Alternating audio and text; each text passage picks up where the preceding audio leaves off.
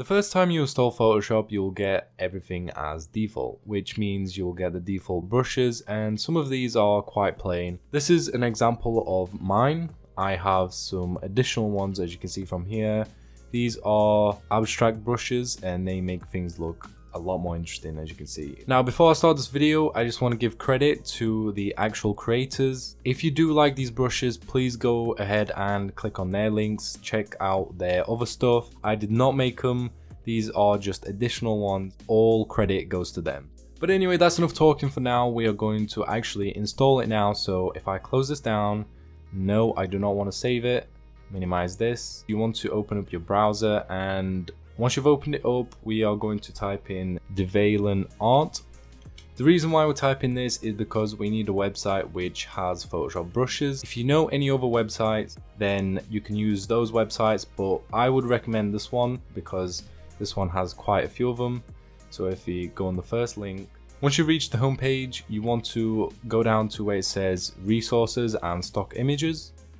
Once you're in here, you will go to Application Sources. And then you want to go down to where it says Photoshop brushes. Now, if you just go on it like this, it will give you every brush that is to do with Photoshop, but we want to get abstract. So you type in abstract brush or brushes and then press enter. And as you can see from my screen, this is the abstract brushes. These are the ones that I have currently right now. I did have a lot more, but I'm not sure where I put them. So these are the names if you want to search for them, but I am going to show you how to actually download it from the website. So if we scroll down and find an interesting one, for example, this one, we click on it and we click on download ABR. You need to make sure that the file is ABR. Since I already have the one that I just downloaded, I'm going to get a different one. So I'm just going to download this one and cut this one.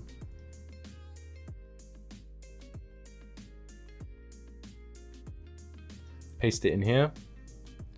You can now close your web browser down, open up Photoshop, and this is the easy part. All you need to do is go to the brush tool, which is right here. Once you're in here, you go to this down arrow, then go to the gear icon, go down to load brushes. And like I said, if you created that folder, you would want to locate where the folder is and then simply just click on the one you've downloaded. So for me is brush pack 1. This is the new one I downloaded, and you click on load. Once you click on load, you will now have it into Photoshop. So if you look down here, we create a new project and we create a background, swap colors, and then we go to the very bottom one. Usually it will be at the bottom, so these are the new ones. They are really big, but if you want to make them smaller, you can change the size here. And that is how you install Photoshop brushes. If this video was helpful, give it a thumbs up. It shows other people that was a good video. And I hope it did help you out. Leave a comment if it did, or what you're having problems with. And I will see you all in my next video. Bye.